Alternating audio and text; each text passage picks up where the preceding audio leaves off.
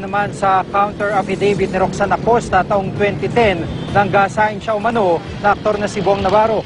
Nagkakilala umano sila noong April 24 ng taong yun sa Bikini Philippines pageant kung saan kalahok si Acosta at dumalo naman si Navarro. Tinext daw siya ni Navarro at pinapunta sa kanyang kwarto sa Astoria Plaza. Hindi pumayag si Acosta kaya sinundo na lang daw siya ni Navarro. Sa kotse umano ng aktor nangyari ang panggagasa pero ayon sa kampo ni Navarro, imposibleng hinalay niya si Acosta noong April 24, 2010 dahil nasa isang concert sa Cavite ang aktor noon. Ditang kampo ni Acosta, sa ibang petsa nangyari ang pangahalay. Nakasa din sa affidavit ni Roxanne na naka-check-in siya noon sa Astoria Plaza. Pero ayon sa Astoria Plaza, walang Roxanne Acosta na nag-check-in sa kanila noon at kalaunay nilinaw ni Acosta ang kanyang payag. Sa Millenia Suites daw pala siya naka-check-in na halos kalapit lamang ng Astoria Plaza. Nagpakita pa nga sila ng litrato bilang patunay. Hindi pa nag-aay ng counter affidavit ang kampo ni Vhong Navarro pero kampante ang abogado ni Acosta na malakas ang kaso nila. Isulat nila yan at isubmit na nila yan. Panindigan nila yan. At kami, we are confident. Paglabas ng counter affidavit ni Vhong, respeto namin yun. Hindi katulad sa pagwawalang hiya nila sa complaint affidavit namin.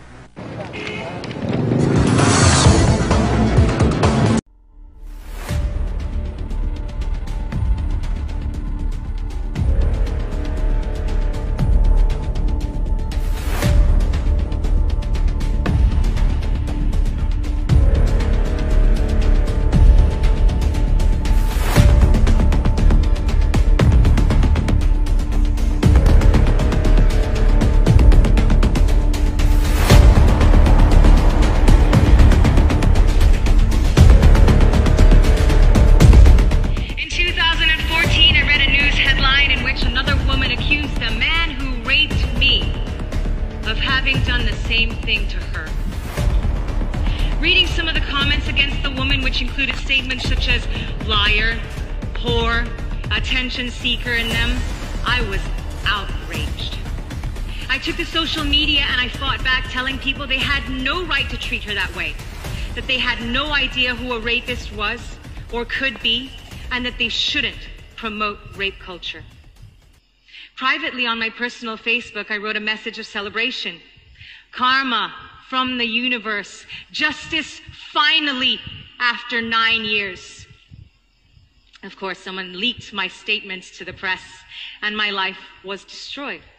And I had known all along that this is what would have happened had I come forward. You see, a few years after I was raped, I had spoken to a friend of mine who was also in the showbiz industry.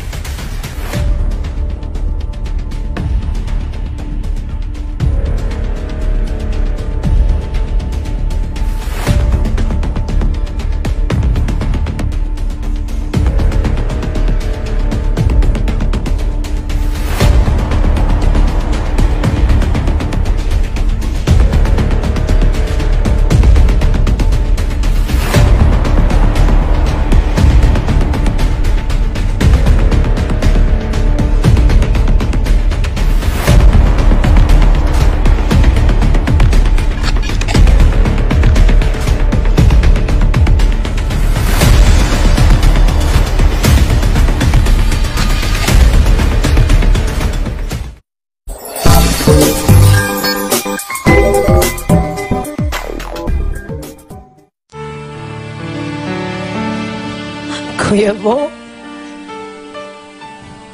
may mga anak kang lalaki. May mga kapatid kang babae. May mga anak mo lalaki, anong ituturo mo sa kanila? Ano ipapamana mo sa kanila?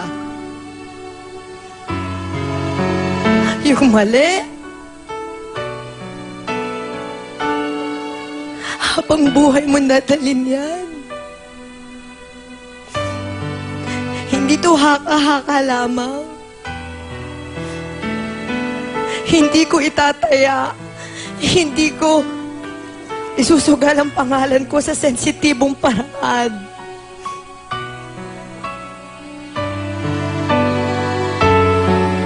Kuya Vhong, mag-isip ka. Mag-unawa. Pasensya na po, ganito po talaga ugali ko.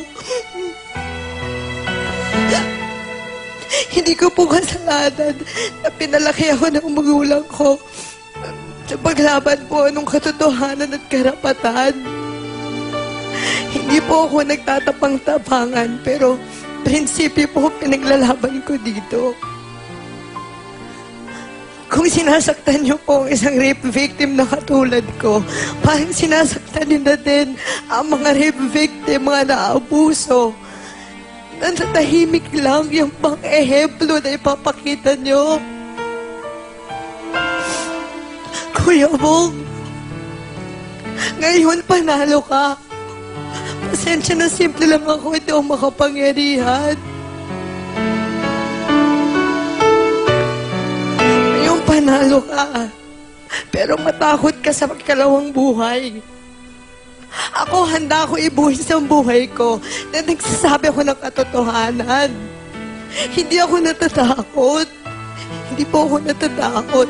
Di mas ikakatakot ko ang ikalawang buhay dyan sa impyerno. Kung ikaw nasaktan dyan, mas matakot ka. Ako na yun ang kinakatakutan ko eh. Hindi ako nag-iimbento.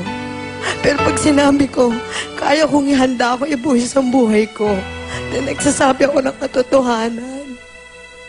Hindi to problema. Pagsubok lamang to. Sa mga tao na naabuso, sa mga babae na nasaktan. Nandito ako para lakasan ang loob ninyo. Yung mga lalaki na tumulong sa akin. Mga lalaki sinagip ako. Napakabuting tao yan. Galing sa desente pamilya yan. Ginulo mo.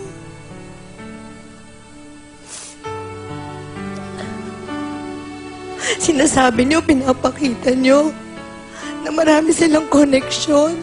Mayaman sila. Oo.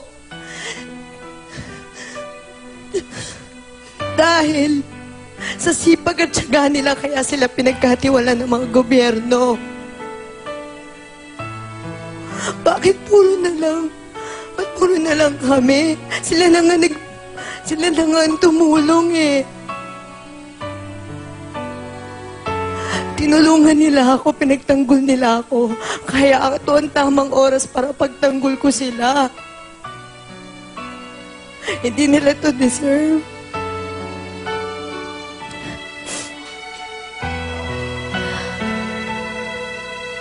Kuya Vhong, hindi ito pelikula. Totoong buhay ito. Oo, komedyante ka. Pero lahat ng saya, merong dark side. May kalungkutan din na kailangan mong harapin. Magpakalalaki ka dahil itong mga lalaki na to na parang kapatid ko, nagpakalalaki. Magpalalaki ka. Pag ang kapatid ko mali, hindi ko sila kakampihan. Kung iniisip mo ang career mo, ang trabaho mo, tutulungan kita. Sa pangalawang pagkakataon, susuklihan ko ng kabutihan. Kung meron man ditong binaboy, Hindi ikaw, kundi binaboy mo ko. Okay, Denise, anong mensahe mo sa mga taong naniniwala sa'yo? At ano naman ang mensahe mo sa mga taong Hindi naniniwala. hindi naniniwala?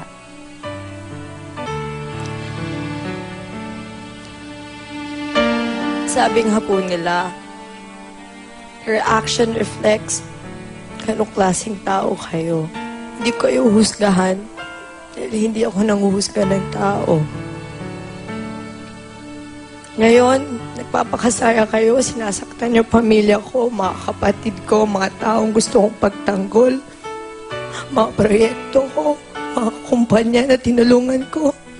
Huwag kayo mag-alala. Poprotektahan ko kayo hanggat kaya ko. Sa mga tao na hindi naniniwala sa akin, salamat po. Sa mga taong naniniwala, salamat din po. Hindi pa po huli na dadagdagan lang pong kasalanan ninyo. Kung akong instrumento para mapabagong isang tao, ipaglalaban ko ng kamatayan. Pero Denise, maraming salamat sa tiwala na binigay mo sa start. Talagang you are a very brave and strong girl. Wait lang po. Kuya Vhong, I will still pray for you. I will still pray for you. Na sana gumaling ka. Na sana yung family mo maiintindihan din ako. Yun lang po. Thank you so much, Denise. Sa aming pagbabalik, makakasama naman natin si Attorney Dennis Manalo, ang abogado naman ni Vhong Navarro. Magbabalik po ang startup. Maraming salamat, Denise. We will pray for you and for the quick resolution of this case. Maraming salamat. Magbabalik po kami.